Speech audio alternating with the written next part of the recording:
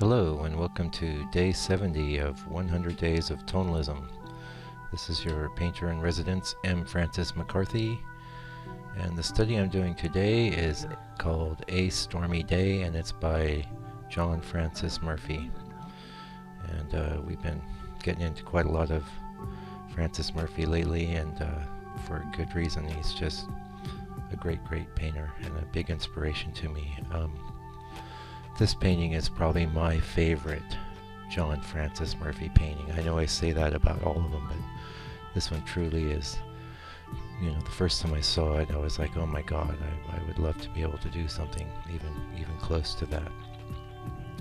Anyway, we've been reading, they have a pretty good chapter on, well, I don't know if it's a chapter, but it's a section in chapter 4 of A History of American Tonalism, 1880 to 1920 by David A. Cleveland. And I've been reading from that, as Francis Murphy's come up in our queue here on 100 Days of Tonalism.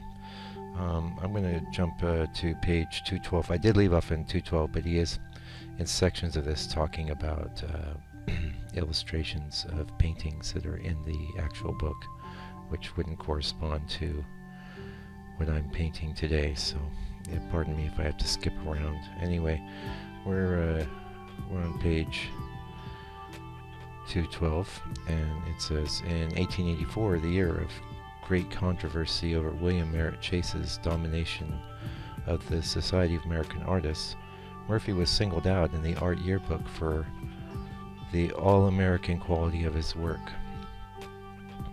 Not only pictures, but poems and modern poems, his subjects, his education and development, his feeling and sentiment are all purely American. Few landscape painters unite so much personal style, so much individuality of expression with so keen an insight into the subtler phases of nature, and so truthful a rendering of her most airy and effervescent moods. Whoever's writing this about his work is totally on the money. As evidence here, by mid-decade, the fundamental tropes of the tonalist movement were firmly established in the public mind, the literary mirroring the poetic conceits, the subjective transcendentalist stance, the bedrock American ideal. In 1885, during the hiatus of society exhibitions, Murphy not only won the second Halligarten Prize, but also made an associate of the National Academy of Design. Another indication that the war horses of the Hudson River School had faded, even from the walls of the academy. As Elliott Clark wrote in 1926, one of Murphy's key strengths was the artist's ability to move on from success and take on new challenges. Murphy grew from his best efforts. He knew when he had carried an idea to its uttermost conclusion, and he never repeated the composition of his inspired themes, although he so frequently repeated the characteristic example. What does that mean? For the year 1885, Murphy's income from his art totaled more than $3,400. Another indication that the tonalist landscape artists were making significant inroads in the art market and staking out a niche of their own. Murphy married Ada Clifford Smith, an artist in her own right, in 1883. In 1886, the couple took their one and only trip to Europe, where the Murphys visited museums and Murphy painted. Presumably, Corot and Constable would have been high on his list of artists to view, along with the old masters. The few paintings he produced in France on his European sojourn display a broadening of his approach to form and mass, the elding of extraneous detail, and a more rhythmic quality in his brushstroke. In 1887, the Murphys were well off enough to buy land and build a small summer cottage. Weedwild, a name that evokes Murphy's early and enduring love of depicting wildflowers and grasses. In Arkville, in the Catskill Mountains of New York State, which would remain Murphy's primary artistic stomping grounds for the next 30 or more years, Murphy began spending from 7 to 8 months of the year at the Catskills, before returning to his studio apartment at the Chelsea Hotel in New York City.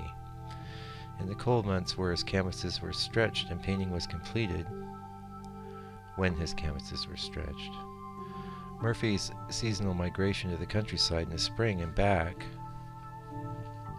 to the city in the fall mirrors the modus operandi for almost every major tonalist artist. It was less a retreat than a return to the creative font of his artistic inspiration, where summer and fall he breathed in the essences of the natural world, rarely bothering with studies. In his Catskills hermitage, Murphy simply absorbed impressions and took a few notes, sometimes just jottings on the back of an envelope, storing up visual data and sensations to be composed onto canvas during the winter months in the city. The Murphy homestead, open to the sky and weather and the raw, clear-cut Catskill hillsides, defined his imagery for the rest of his career. Murphy's intimate landscapes broadened to include fallow meadows, clumps of barren trees holding the last of the sere foliage, all encompassed by crystalline atmosphere, a far cry from the cozy New Jersey lowlands of his early inspiration. Well, I can see we're getting close to the end of the video here, so I'd like to thank you for joining me for day 70. If you would like to see more of my work, go to landscapepainter.co.nz and see my own tonalist paintings there.